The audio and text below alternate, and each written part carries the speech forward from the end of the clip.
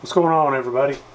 So what I got here today is something I couldn't find a review on YouTube or any of the EV blogs or anything like that for a really cheap, easy to get function generator and something that's relatively accurate.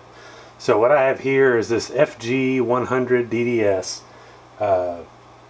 function generator that I picked up off eBay. It was 22 bucks, took about 3 weeks to get here. And I've used it for a couple weeks, and it's worked out pretty well and surprisingly accurate, which we'll look at here in a second. One of the coolest things I thought that it had is the power cable for it. Let me zoom out a little bit here. So it's got a power cable. It's just got a barrel jack on one side, and then it's got a USB connection on the other, so it plugs into your computer. But if you own most of the Rigol DS1000 series scopes, like my 1054Z, it's got a USB port in the front, and so you can plug it right into the front, and then it powers on and off with your scope. You don't have to turn the function generator on and off. When you turn your scope off, it turns off by itself. So we'll get it set up here in just a second, check its accuracy. It does sine wave, square wave, triangle wave, sawtooth, and re-sawtooth, and it's supposed to be up to 100 kilohertz. So we'll check. Can't go up that high, but we'll check it about as high as the scope will go. So we'll get started here. We'll set it on sine wave. We'll move our cursor over.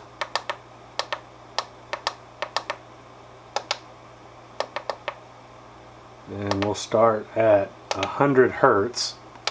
And then we hit start, and then we'll hit auto on our scope.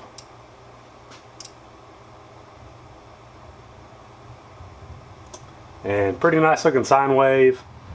Down here, I don't know how well you can see it. I'll get my camera to focus. Frequency is 99.6 to 100 hertz, which is in a pretty small percentage of what it's supposed to be. So relatively accurate on the low end. This function generator has an amplitude knob on the side, and that's how you can increase and decrease the amplitude. As you increase and increase the amplitude, the frequency stays the same, which you're changing is the rise time.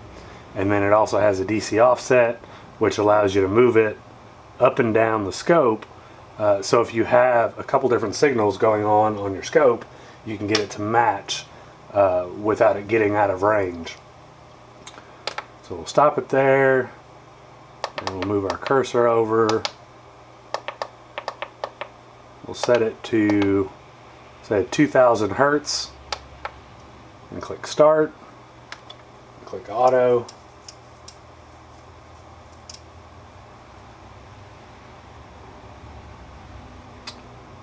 So as we can see, we got a little bit of jitter in the waveform.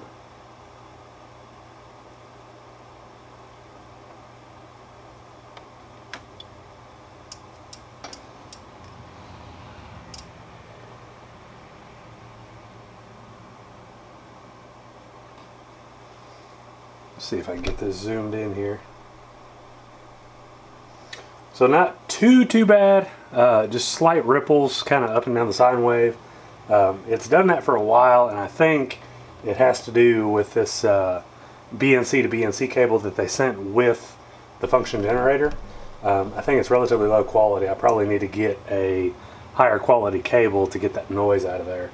But for most people's purposes that are going to be using a $20 function generator, it probably shouldn't cause any kind of issue. So we'll stop that, and then we'll switch over to square wave and see what that looks like. So not too bad. Not perfectly, the rise times are not perfect, but again, it's a $20 function generator. And so we'll check the triangle wave. Change our amplitude. So not terribly bad either. Got a little bit of jitter in there, but again, I think that's coming from the cable. And we'll check the sawtooth. So that looks pretty good. Still got a little bit of jitter in there, but again, I think it's the cable. And then the resawtooth, which is the backwards sawtooth. So it looks pretty good there too. So overall, it's been a decent little function generator. I mean, it's 20 bucks. You really can't build one for cheaper than that. And you obviously can't get any high level of precision out of a $20 function generator. But if you do Arduino projects, or you do just kind of these homebrew projects, and you just need a simple kind of multi-function generator to get you either an input into your electronics at a specific frequency, or you use it as a comparator, hooking it up to your digital oscilloscope, and then hooking your scope up to whatever project you're working on, so you have kind of a baseline, and you can use it as a comparator for what your project's putting out versus what the function generator is putting out. So that's it for this video. If you have any questions, post them down below. Again, this is the FG-100 DDS. Picked it up on eBay. They're pretty synonymous. You know, you can get them for, I think I paid about 22 bucks from China.